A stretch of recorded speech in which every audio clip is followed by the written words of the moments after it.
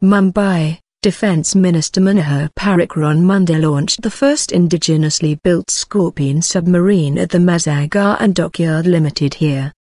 The Scorpene is part of the ambitious Project 75 of Indian Navy's submarine program, undertaken with French collaboration, which will include 6 such vessels joining the fleet over the next few years.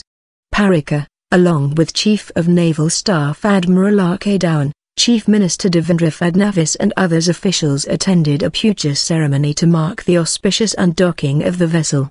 The submarine is expected to be commissioned by September 2016. Presently, Indian Navy has 14 conventional diesel-electric powered submarines which include 10 Russian Kilo class and 4 German HDW class vessels.